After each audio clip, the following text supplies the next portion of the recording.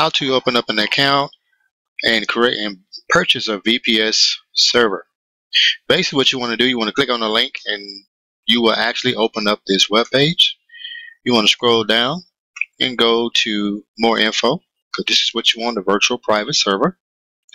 Click on more info.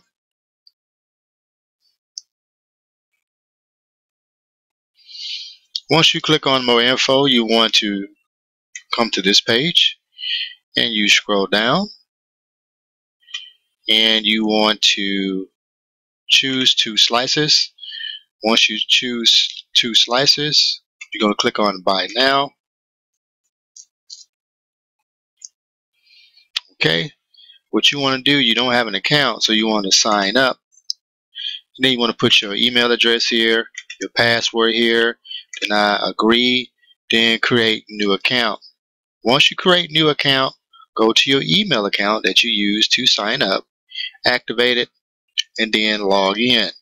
Okay, next, once you log in, I'm actually going to log into my account.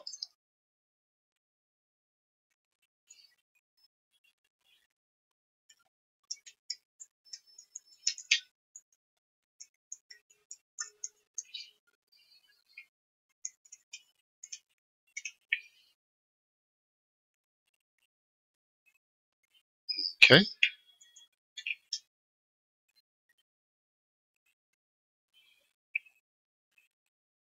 Once you log into your account, it will take you straight here. Alright, this is what you want to do. Seeing that you already have a Namecheap account, you purchase your domain.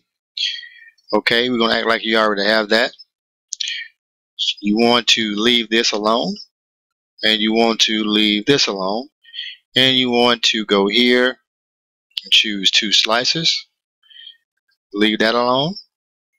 Want to go here and do this, and you want to on a monthly cycle, and you want to choose yes. I want a cPanel. Keep it on no, and then you want to put your host name here.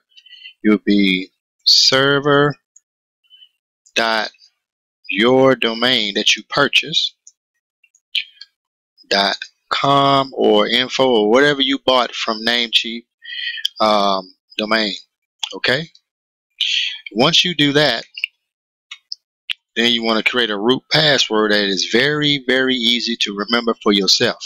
Okay, make sure you write it down and put it in a good place, because this is what you're going to need to log into your WHM or your cPanel. Pretty much your WHM, that's what you're going to use.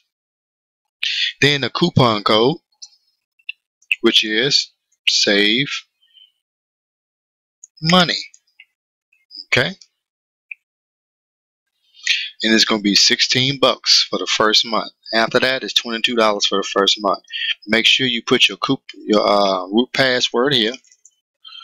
Alright, but it's going to tell you what type of characters you need, and then you click continue.